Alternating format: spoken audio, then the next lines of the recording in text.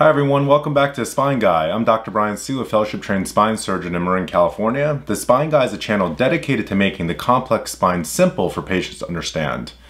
On the last video, we talked about the signs and symptoms of cervical radiculopathy, which now you know means a pinched nerve in the neck that could be causing shoulder blade pain or pain coming down the arm all the way to the hand. Today we'll be talking about how I typically treat patients with a pinched nerve without surgery. And the reality is 90% of patients with a pinched nerve can be treated without surgery quite successfully. I'll be posting new videos weekly, so hit the subscribe button to catch them as they come out. Just as a reminder, a pinched nerve in the neck typically comes from one of two things, either a bone spur or a disc herniation. In older patients, it's typically a bone spur, and the younger athlete, it's typically a disc herniation. As a review, this is the side view of the neck. There's the back of your neck, there's the front of your neck, and these are the foramen or windows where the nerves come out. So what can happen is a bone spur can grow and pinch the nerve, or a disc, which is the cushion between the bone, can herniate. And this means that a disc is like a jelly donut, so the donut layer tears and the jelly spits back and it hits the nerve. The reality about a pinched nerve in the neck is that 90% get better within 90 days, even if you don't do anything. There are some great studies to show that at 1 year time point, when you compare patients that didn't have surgery versus patients that had neck surgery for a pinched nerve causing arm pain, both groups basically do the same. I'm not saying that you should never get surgery for a pinched nerve of the neck, but what I'm saying is you better try everything you can to avoid surgery and give it a good 3 months before choosing to have surgery, because they almost really always do get better over time. And again, just because you have a pinched nerve in the neck from a bone spur doesn't mean we have to treat the pinched nerve. We're treating the patient, not the MRI. So it doesn't matter to me that the MRI is showing a pinched nerve as long as you don't have arm pain. It's not dangerous to live with a pinched nerve. Along those lines, the pain that you're experiencing does not mean that you're causing irreversible damage to the nerve either. There's really only two ways to treat a pinched nerve in the neck. One is to take the inflammation off the nerve so that the nerve can learn to live in a small space. Or two, what I do, which is surgery. I can physically go in and remove that disc, remove that bone spur off the nerve. Well, today surgery is off the table. We're only talking about non-surgical techniques. In the case of a bone spur, shrinking that nerve, letting the nerve learn to live in a small space, does not get rid of the bone spur. But the reality is, it's not a problem if you have and live with a bone spur or have a pinched nerve in your neck, as long as it's not causing pain. Typically what happens is patients live with bone spurs for a long time, totally asymptomatically without pain. They'll do a certain activity, or one day they'll just wake up with neck pain, and the nerve gets inflamed. It's inflamed in a small space, so there's a cycle of inflammation. So the idea is to break the cycle of inflammation, shrink that nerve back down so that you don't have pain even though the nerve is still pinched. In the case of a disc herniation, many disc herniations, I mean the jelly squeezed out jelly donut, can heal itself. The body knows that jelly shouldn't be there. It will send white blood cells to destroy the jelly. And in that situation, when we treat it non-surgically, we're really trying to buy the body time to try to heal the disc. Regardless of whether or not a pinched nerve or cervical radiculopathy is coming from a disc herniation or a bone spur, one of the first things we can do that's quite effective is just medications. There's three basic categories of medications. The first category of medications we might prescribe is called anti-inflammatories. Anti-inflammatories are either NSAIDs, non-steroidal anti-inflammatories, and those include things like ibuprofen, Aleve, etc. The most important thing about an anti-inflammatory is to remember to take it consistently, because you really have to break that cycle of inflammation. So in the case of ibuprofen, you would take 800 milligrams 3 times a day, 14 days straight with food. In the case of Aleve, you would take 2 tablets in the morning, 2 tablets at night, 14 days straight, again with food. You have to build that baseline level of anti-inflammatory up to actually have an effect. You can't just take the anti-inflammatory when you have pain. The second class of anti-inflammatories is steroids. Steroids are a very strong anti-inflammatory. I don't suggest them taking them along with NSAIDs. NSAIDs are over the counter.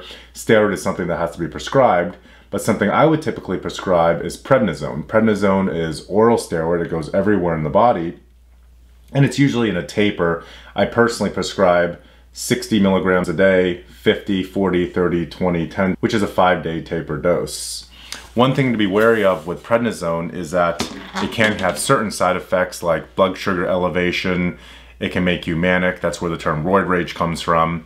But prednisone is the strongest anti-inflammatory we have, and I will typically prescribe that if somebody comes in with 10 out of 10 arm pain. The second type of medications that we might prescribe are narcotics. So narcotics are opiates, and you've heard about the opiate crisis, but sometimes narcotics are needed when the pain is really bad.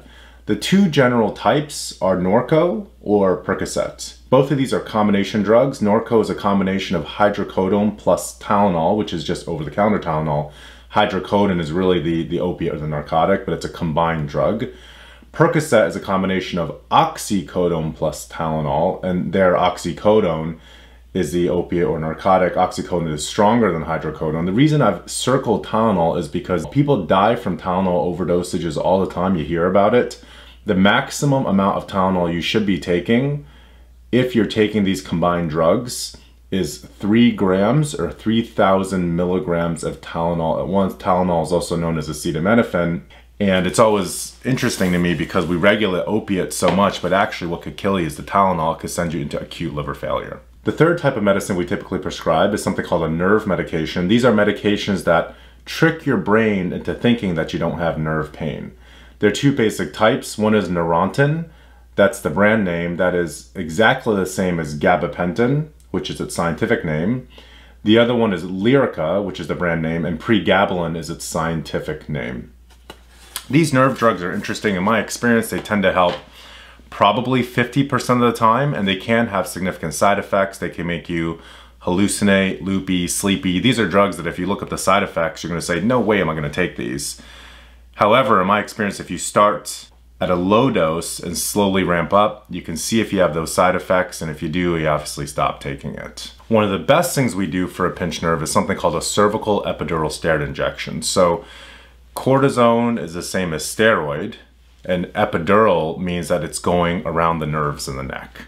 What happens with an epidural steroid injection is that instead of taking oral prednisone, where the steroid gets everywhere in the body, an epidural steroid injection takes the prednisone or steroid and puts it exactly where you need it, which is over the inflamed nerve. There are lots of different ways to do this. You talk to your physician about it, but at a very basic level, if these are the nerves that are inflamed, a needle is used filled with steroid to go over the nerve and drip a little bit of steroid over the nerve to take the inflammation off the nerve. This is typically done at a surgery center. Obviously, there are important structures in the way, like the spinal cord, the nerve, there are blood vessels there. The practitioners that do these are typically anesthesia pain management docs or physicians called physiatrists, and all they do are injections day in and day out. The people in my practice do 1,000 injections a year with a very, very low complication rate, and this can be very effective. They do make you a little bit sleepy, and that's because the needle has to go in that exact perfect place over the nerve, and it's done using X-ray guidance. Injections can take up to 2 weeks to work, so if it doesn't work right away, don't be concerned. You have to wait up to 2 weeks, and maybe in the first couple of days, sometimes the nerve pain could even be worse. If the injection does work, it means a couple of things. One, we know what the problem is, meaning we know it's that pinched nerve.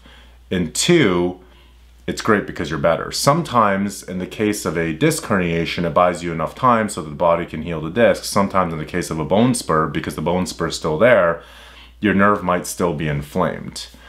I typically let my patients get up to 2 injections separated by 6 weeks.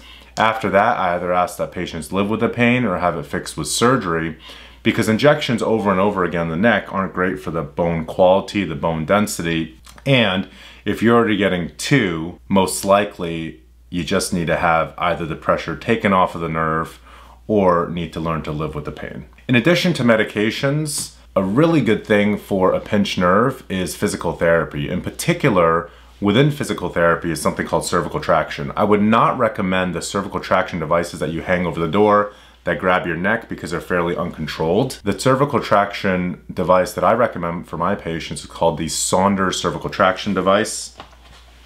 And this is what it looks like. Kind of does look like a medieval torture device. But the idea is that you lay flat in the device in a controlled setting. You put your neck above the cradle, and as you pump the cradle up, it slowly puts traction on your neck. So I'll show you this device once again. There's the device. Your head would sit here, you would be laying flat, your face would be up here. This straps onto the forehead, and the neck gets cradled in here. And there's a pump with a gauge, and as you pump this, this slowly moves upwards, like so, to pull on the neck, like that. Here's a good example of your head sitting in the cradle. And as the head is sitting in the cradle and this pumps up, it pulls up on your neck. Now, this obviously does nothing for the bone spur, but what it does do is it takes temporary pressure off of the neck to try to break that cycle of inflammation. Usually the physical therapist will trial the Saunders traction device at the physical therapy office, and if it works, then insurance will typically pay for one. So again, the idea is that it pulls up on the neck this way, cradling the neck, and creates temporary space for the nerve that's being pinched. I'll do a whole nother episode on how exactly to use the Saunders home traction device, but I've found that very, very useful. So what point do people think about having surgery? Typically it's when you have pain for over 3 months and really quality of life from a physical and emotional standpoint is being hindered. And surgery has great outcomes. We'll talk about surgery for a pinched nerve on the next episode. There's multiple different options, including disc replacements, anterior cervical fusions, minimally invasive decompressions in the back. Tons of ways to treat a pinched nerve very successfully. The one thing I'll leave you with is, even though I say a pinched nerve can be treated without surgery, there are certain red flags to watch out for. Sometimes a pinched nerve can also be causing a pinched spinal cord, which is obviously a little bit more dangerous. If you're having progressive weakness, meaning your strength loss is getting worse and worse, bladder control issues, balance problems, numbness down the entire arm, down the entire leg, and marked weakness, then you need to see a spine surgeon sooner rather than later. What kind of weakness do we get worried about? I showed you how to do a strength exam on the last episode. I typically worry about weakness when it is less than 3. So strength is graded from 0 to 5. 5 is full strength. So if we're talking about the biceps, if I'm asking a patient to make a muscle and I'm resisting them and they can completely resist me, that's a 5. 3 is barely anti-gravity, meaning if I tell them to bring their arm up and they can't even do this, that's a 3. And 0 is you can't move the muscle at all. I get worried when patients come in with a 3 or less. If a patient can't move their biceps against gravity, or if it's a triceps for the C7 nerve, you can put yourself flat on a bed like a Superman style and try to move your arm up like that, which is testing the triceps muscle. But if you can't even do it against gravity, that's when we get worried and you should really be seeing a spine surgeon. Thanks for watching. Hopefully you learned a little bit on how to avoid surgery for a pinched nerve in the neck or cervical radiculopathy using medications, cervical tractions, epidural steroid injections, and really just a tincture of time where if you can tolerate the pain, it will get better, I promise. Don't forget to click the like button and leave questions or feedback in the comment box below, and feel free to let me know what videos you would like to see in the future about the spine.